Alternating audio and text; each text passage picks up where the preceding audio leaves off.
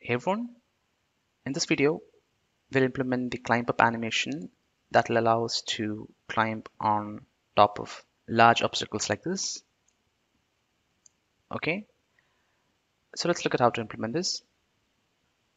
So right now we have actions to jump up on small obstacles like this, but we don't have an action for climbing larger obstacles like this one, right?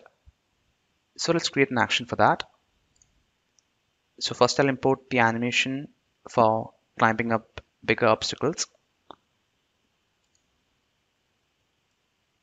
So this is an animation that I downloaded from Mixamo. I'll attach it in the resource section of this lecture so that you can download it.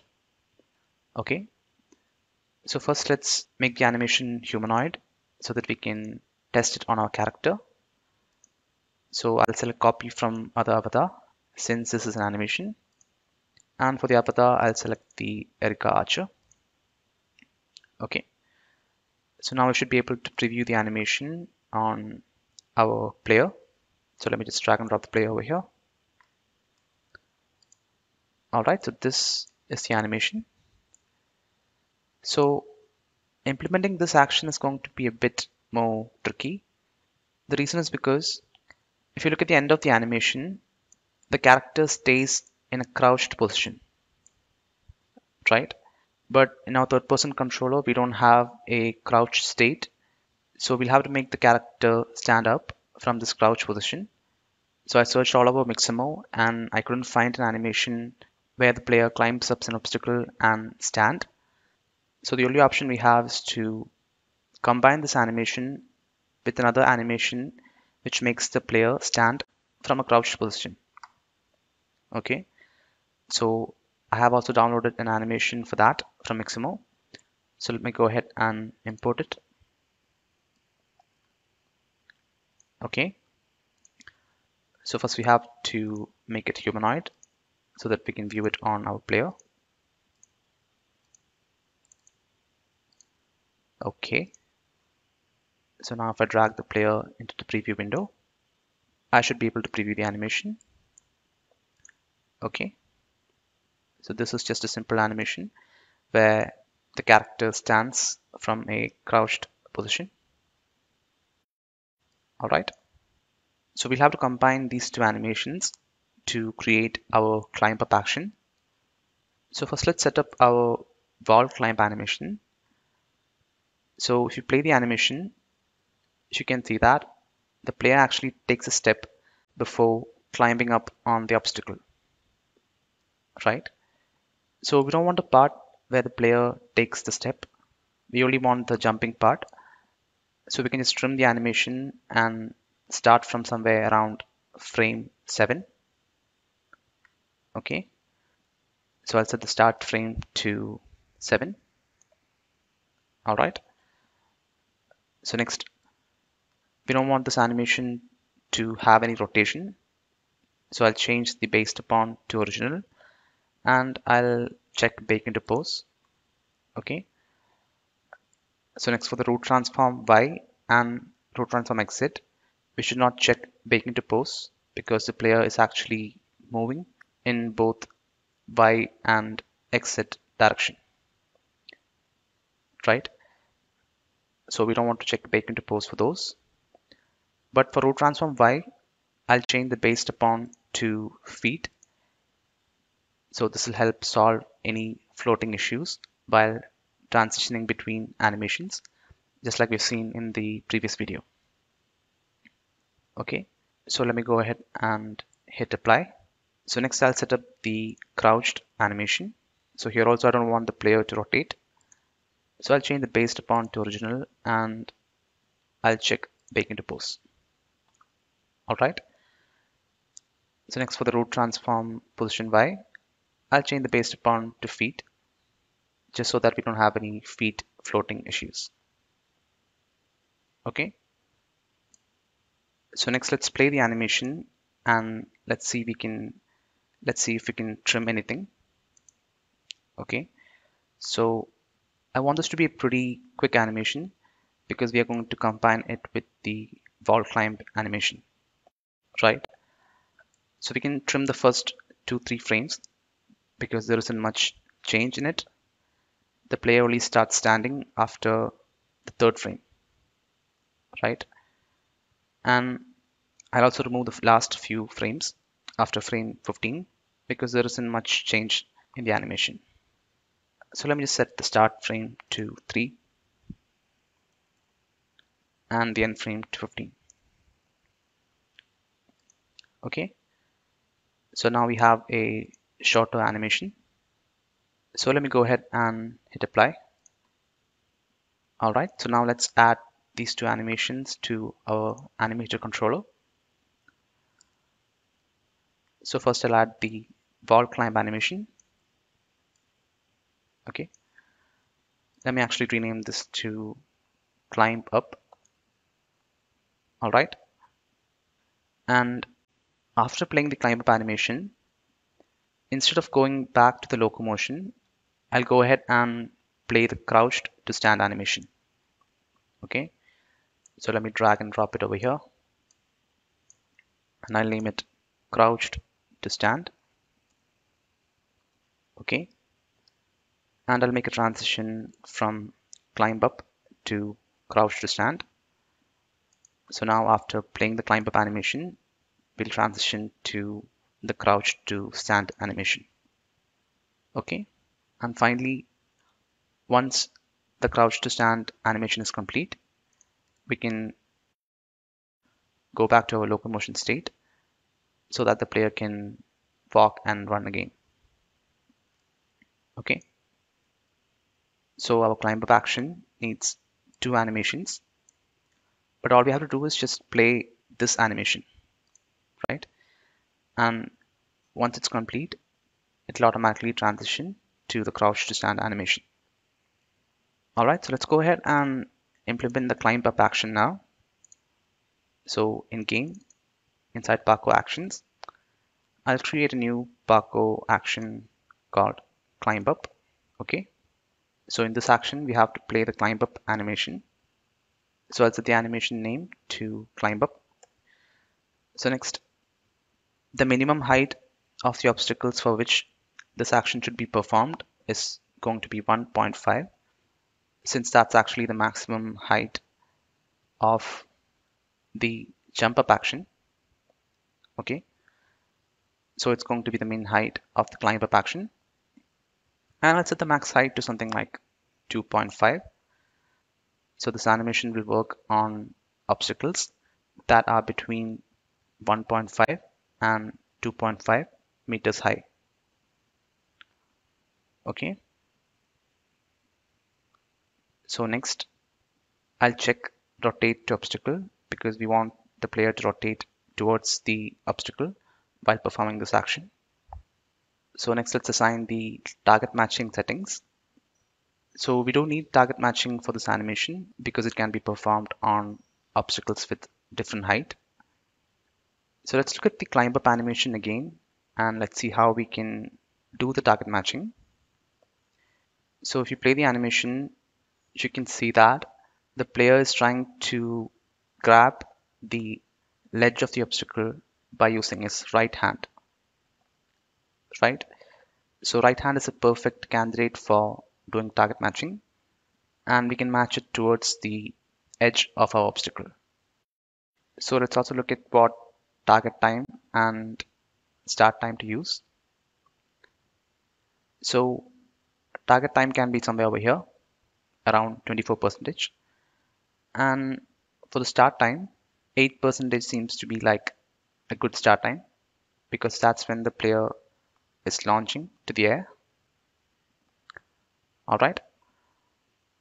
So let's go ahead and set those values in our Parkour action. So the match body part will be the right hand. The match start time will be 8%. So that is 0.08 when we normalize. Okay. And the match target time is 24%, right?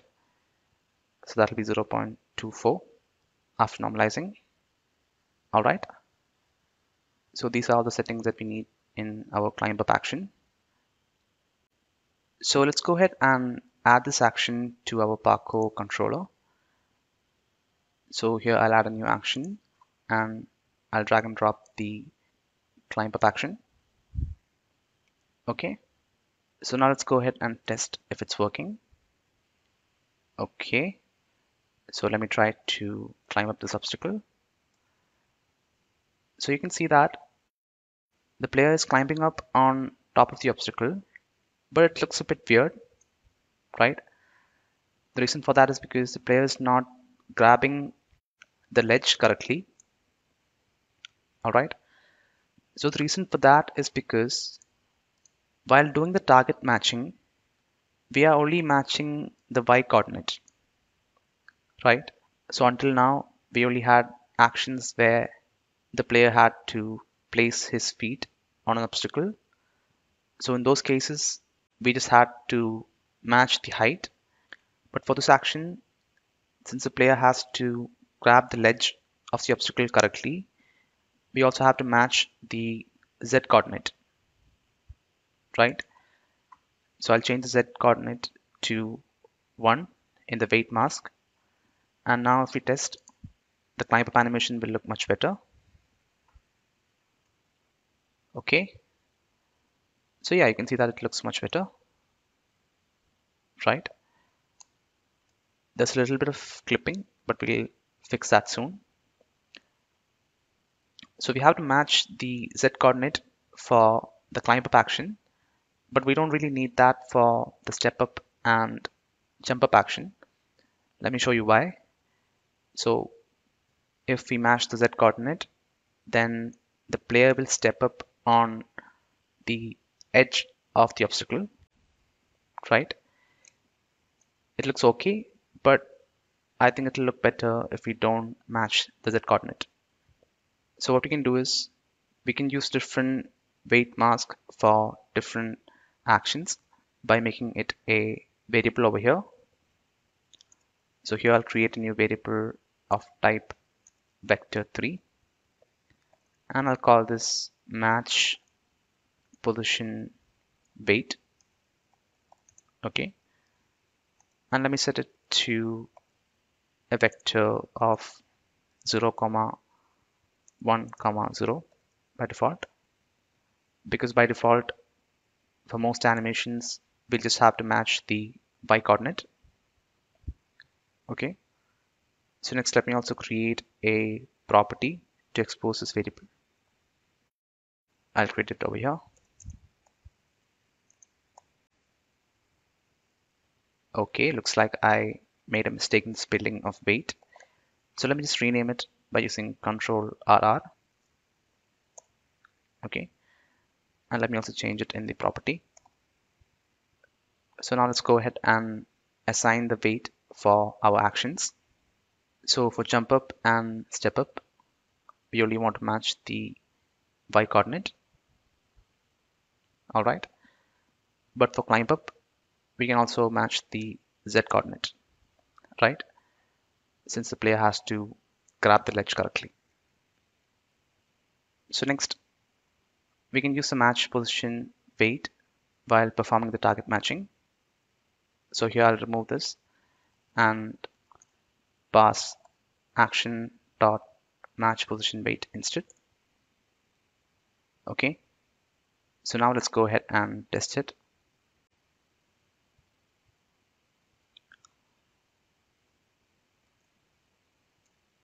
All right. So the climb up animation is working properly since we are matching the z coordinate. Okay. So now let's test the step up and jump up actions.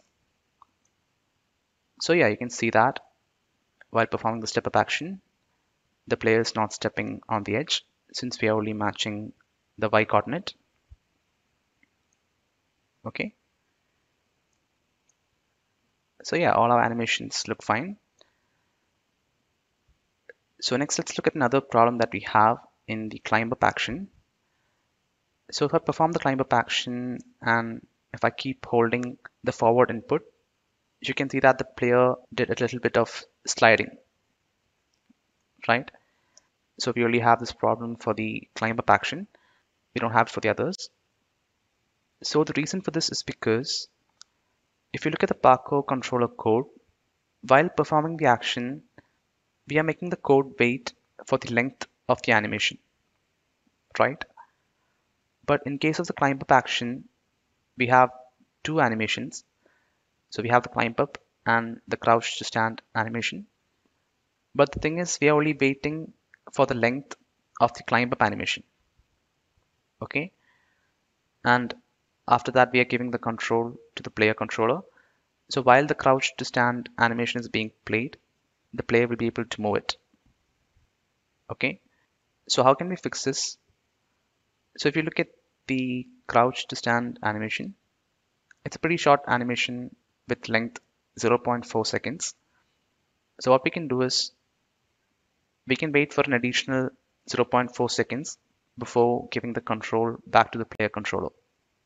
Okay. So for that, in the parkour action, I'll create a new variable.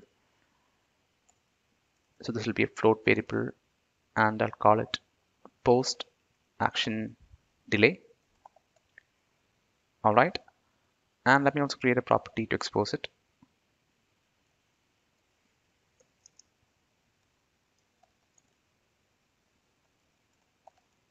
So now after performing the animation, we can wait for the seconds given in the post action delay variable before giving the control to the player.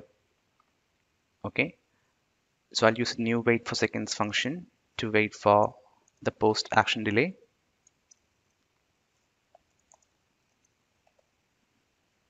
All right. So for most actions, this is going to be 0.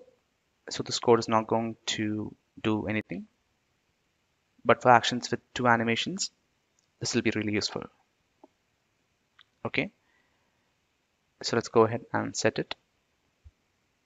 So let me select the climb up animation and I'll set the post action delay to 0.4 since that's the length of the crouch to stand animation. All right. For the other two animations, it's going to be 0. So let's go ahead and test this now.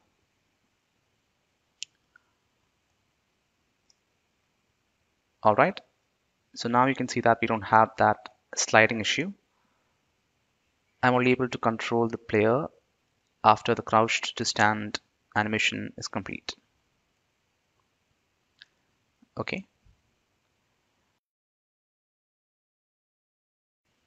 So next, we still have a small issue while performing the climb up action. The player's leg is clipping a little through the obstacle, right?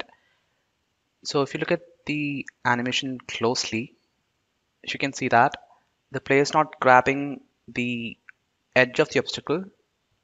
So let's look at it again. So it's kind of okay, but she's not grabbing the edge of it, right?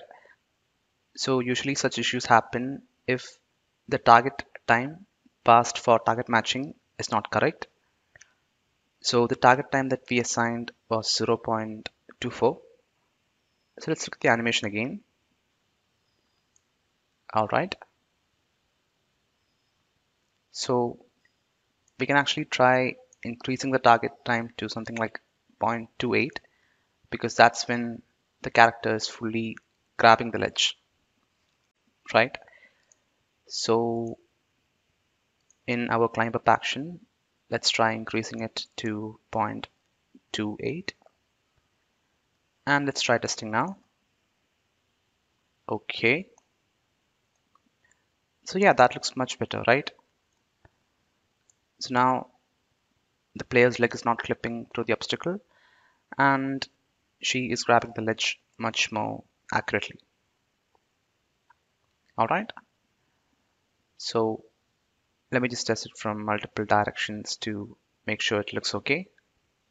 So yeah, our climb up animation is looking okay. So I'll stop the video here and I'll see you in the next video.